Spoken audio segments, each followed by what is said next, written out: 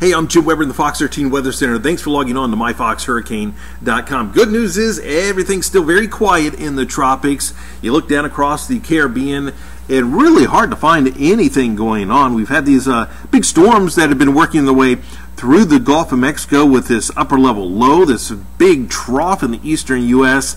That is nothing tropical, but we will continue to see more of these scattered showers over Florida as we go through the next couple of days. Water vapor loop still showing a lot of dry air across much of the Gulf of Mexico down into the Caribbean, and even more of it as you head into the Atlantic. Now, you also can see some very strong wind shear in those areas where we don't have the drier air, right through the middle of the Caribbean, parts of the western Atlantic. You actually have this upper level low, which is spinning just to the north of Puerto Rico.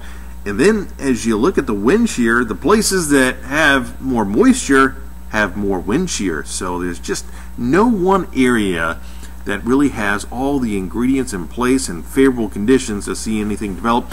That's why it's going to stay quiet in the tropics at least for the next 5 to 7 days.